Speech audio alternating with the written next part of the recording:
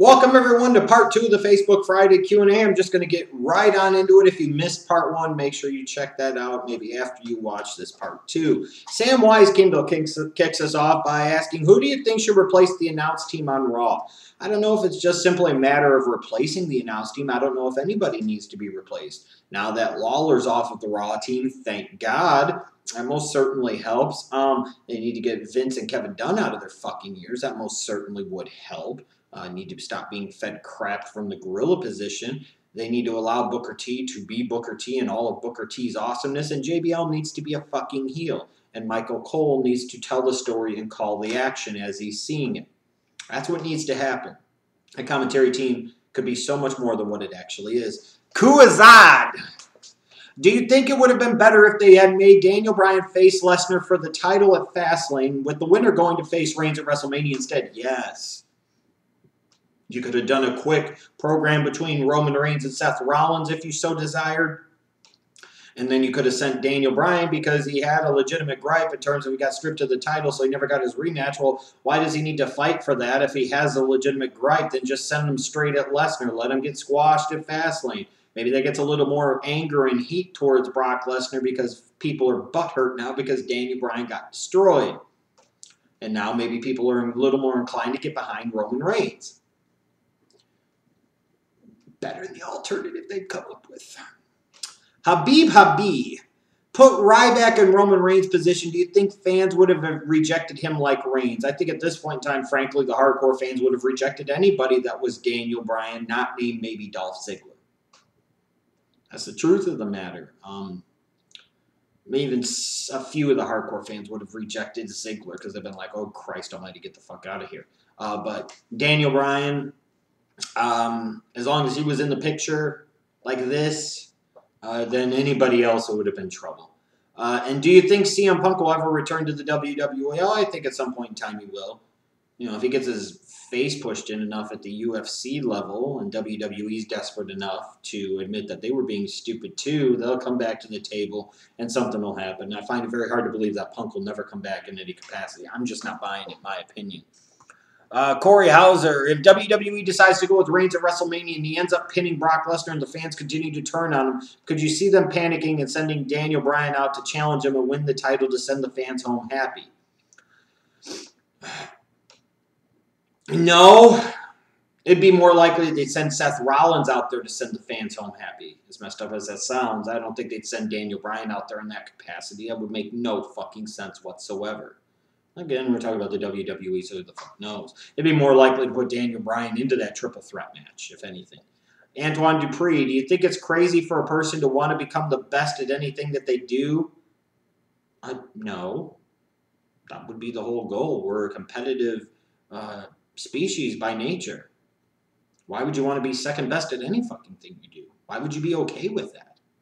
You know, it's like when I hate when we have little kids that play in let's say baseball leagues or football leagues, or they run races, and we give everybody a participation ribbon. We give everybody a medal because they're all winners. No, they're not. You can applaud the effort. You can applaud the trying, but at the end of the day, they're not winners. The winner is the fucking winner. And especially in this country, we create an environment and a cycle of accepting losing and making excuses. If you go for a job, let's say in 499 other applicants, one opening, you're one of 500. Is it okay if you finish in second place when there was only one job available? Fuck no! You lost! You are a loser! Trying and putting forth effort doesn't put food on yours and your fucking family's table. It doesn't put a roof over your head. Stop rewarding just effort. Effort is nice. Effort is great. I applaud people that put forth effort. It's great to see it. But, we're a results-driven world. The results matter. So, yes, you should want to be the best at everything you can do. At least, if nothing else, be the best that you can be at whatever you do. But sometimes that's not good enough either. You got to be better. Jeff Kyles, what if the streak ended in a Montreal screwjob fashion? It would have been even more ridiculous than what they actually did. Plain and simple. It was already ridiculous. Doing it that way would be even more ridiculous. Benedict Infinity Ward. Who out of the current NXT roster has the potential to be part of the Breakfast Club?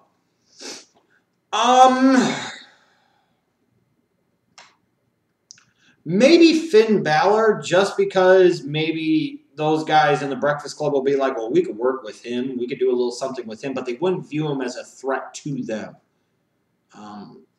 Other than that, I don't really know. I don't know if there would be one. Maybe again with a Tommy.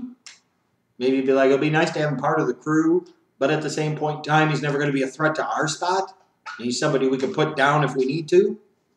I don't know if there is one. Nick Anderson, do you think Austin Severian Jenkins could be a productive NFL tight end? I do. I think we'll see more out of him in year number 2 in 2015. I do. Let's see here. Merced Sadirman, do you think Wayne Rooney and Stone Cold and Bad News Barrett is going to happen? I didn't know that was a thing. Rooney and Stone Cold versus Bad News and somebody else? Well, let's be honest here, and I know the European contingent won't be particularly happy with me because they'll say it's an affront to them and I'm just bashing soccer, but let's be perfectly realistic here. If the WWE was going to utilize Stone Cold Steve Austin for a match, would they waste it on a match featuring a soccer player? Come on, man. Really? I hope you don't expect me to believe that, and I hope you don't expect yourselves to believe that either. Chris William, do you think Roman Reigns versus The Rock would have been a good idea at WrestleMania this year, or could it be a potential match for the future? I suppose it could be a potential match for the future, but I don't think it would have been a particularly good idea for this year. Ryan Monroe, who is the holy trinity of WWE? You must include one diva. It's called the Breakfast Club. I don't need to explain. Peter Gunn, do you think the Royal Rumble should have another stipulation? For example, the runner-up gets to face The Undertaker. No, but I would have been okay with 1 year if somebody won the Rumble saying that instead of going after the title, I want to go after the streak at WrestleMania because the streak meant that much at WrestleMania to the point where it meant more at Mania than the fucking belt did. As a result, I would have been perfectly okay with that. Taryn Rooks, will you ever do the assumed Jeff Jarrett position again? Never say never, that's for damn sure. Alan Pessin, do you think Dean Ambrose can become the most over face in the WWE based on the charisma he has and the reaction he is getting? I don't see why he couldn't. I don't know what type of indication that is for the current WWE if that were to be the case at this particular moment, but I don't see why he couldn't. I think there's a possibility. Caleb Pulley, is Rollins going to cash in at WrestleMania to get bigger? Get bigger where? I don't know with that reveal of Rollins. I don't know. They might back off of that. But they should, in my opinion. Sean Anderson, do you think Creative are going to troll us and have another triple threat main event at Mania? Or do you think they have the balls to say, fuck you to the fans and have Reigns rightfully go over? I'd be very surprised if they have the balls to have Reigns rightfully go over. I'd be pleasantly surprised and happy if they did. To be fair, they could do it either way, but I can't see them having Reigns go over Bryan completely clean. They're building up Sheamus for a reason, at a time for a reason, so I'd have to figure they might be sending him a Daniel Bryan for Mania. And it might happen as soon as Fastlane on Sunday. So, we'll see. Konstantinos Papakostas. Who do you think will have a better year in 2015? Damian Sandow or Cody Rhodes Stardust? A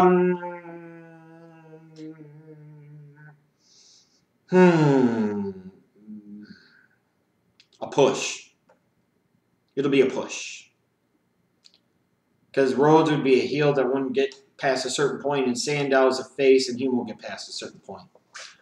Mario, the King of Hearts, Alcime, is the main event at Fastlane, do you think there's going to be a wishy-washy finish? I do. Some type of screwy finish is what I would expect at this point. Demetrius Blackwell, what are your thoughts on Samoa Joe leaving Impact Wrestling? I'll be talking about that Sunday in the Triple Threat video. Don't have a ton of thoughts about it. I've tweeted about it a little bit. I'll talk about it a little bit more on Sunday. Muhammad Asil Mekki, do you think that Bray versus Triple H should happen at this year's SummerSlam? I'd be okay with that. Javon Mallet, if he puts Cesaro in Reigns' position as push-wise, do you think Cesaro versus Bryan versus Lesnar would be a good match? It'd be a good match maybe from a wrestling standpoint, but would that be a big-time money draw? No. I'm not sure that Reigns versus Lesnar at this point is a big-time money draw. I'm not sure that the WWE really has anything that is a big-time money draw at this particular point in time. Sean Wolfenden. Do you think Hogan will face Rusev at WrestleMania or tag with Cena against Rusev and a foreign legend? I don't think they'd go in that direction. I really think it would be Rusev versus Cena again at Mania. Phil Chabert, does Rollins cash in at WrestleMania? As I stated before, I don't think so at this point, even though I think they should. Charlie Kelly, whose Nan once farted for what? Never mind. Andy Nielsen, if WWE fans want Samoa Joe in the WWE, would that be considered hypocrisy as they complain TNA uses ex-WWE stars? It's not like WWE really uses a lot of ex-TNA stars, so yeah, I guess I get what you're saying. I don't necessarily agree with you. Donnie Todd, who is The Rock's greatest rivalry with? Austin, Foley, or Triple H? I guess it's a matter of perspective. I don't think Austin was his best rival. I think his best pure rivalry was against Triple H, although I thought the most compelling, entertaining television was the stuff he did with Foley, but that was just as much with the Rock and Sock connection as it was with them feuding themselves. Lucas Balboni, if Trish Stratus had a part-time schedule like Brock Lesnar, would it revive the women's division? Only if it revived her ass. George Melichar, do you watch any TV show besides Raw? Yes. Summer and I watch Empire every Wednesday night. It's must-see television. Lucius Lyon, fuck the world. That's just one. I actually watch a lot of Ghost Hunters every Friday night. Somehow we started watching Blue Bloods. That's more Ashley's thing, so, I watch it with her. And then, obviously, sports is another big part of what I watch. David Dye, if Hogan had beat Jarrett for the WCW title in a match instead of Jarrett lying down, would Hogan had Booker T over later that night, or was Jarrett's title just a way to get the world title on Booker T? That was one of those big fucking work things. You didn't know what exactly to expect, and you really didn't give a fuck, if I'm being so honest. Let's see here. Scott Walker, should WWE give The Undertaker persona to a new wrestler? No. Hell no. Lorenzo Alfonso Paul IV, do you think the main event of this year's WrestleMania should involve all three former Shield members in a fatal four-way for the WWE World Heavyweight title? Could have maybe been some appeal to doing just a triple threat between them at WrestleMania for the title. But no, I don't think so. Brian Simmons, Vader, Arn Anderson, Andy Kaufman, Chris Jericho, and Brian Pillman. Who, if any or all, do you think deserves and will eventually be in the Hall of Fame? All of them.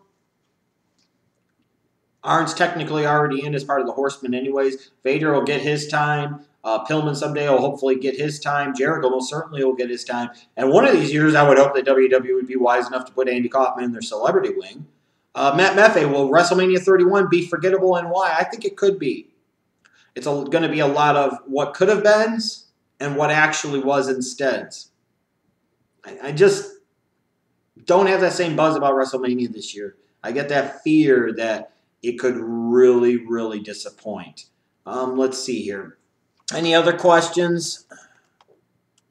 Henry Lamas, do you think the doctors suing WWE or suing CM Punk and Colt Cabana will sue them so hard that their bank accounts will need Z-Packs? Very possible. Luke Wynn Staley, should Jerry Lawler take on a sex offender gimmick? He already did. It's called his life. Javi VD, is Triple H now going to be concerned about her daughter finding Seth Rollins' pictures on the internet? No. Unless Seth Rollins had sex with Triple H. Only reason Triple H cares about that is because Stephanie McMahon cares about that, because Stephanie McMahon is being a bitter, vindictive bitch. I don't care what anybody says. She's the one that came in and stole the guy away. She fucking won. She's the one that had the 3 daughters. Get over it, bitch. Triple H, put your bitch in check. Seriously. She's acting like a bitch. You need to put her in check. Stupid. China not being in the Hall of Fame is stupid, and the reasons given are also stupid. I'm sorry. So thanks again for all of you guys that submitted your questions on the Facebook OTRS Central page for this Friday Q&A. If you didn't check out Part 1, make sure you go back and check out Part 1. I'll be back Wednesday for the next Twitter Q&A. Make sure you check out all the other content on this channel that comes up throughout the weekend, including my review of WWE Fastlane 2015.